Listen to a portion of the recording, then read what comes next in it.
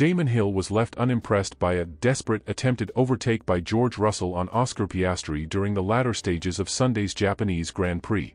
Russell, battling for 7th place, lunged down the inside of Piastri at the final chicane of the Suzuka circuit. Piastri was forced off the track, though kept his position out in front.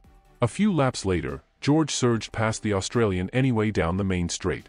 The race stewards who looked into the incident deemed no further action was necessary after the race.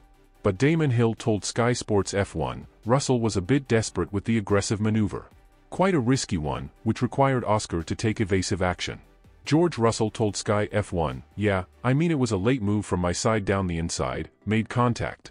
I think there was enough room for us both to stay on the track, and he continued on, I think I would have been a little bit more upset had I finished the race behind Oscar. Piastri believed the clash was a racing incident but was disappointed that he allowed Russell past him later in the race. A few tough moments with George, but in the end, I made a mistake and let him past, Piastri said. Disappointing to let that one slip right at the end.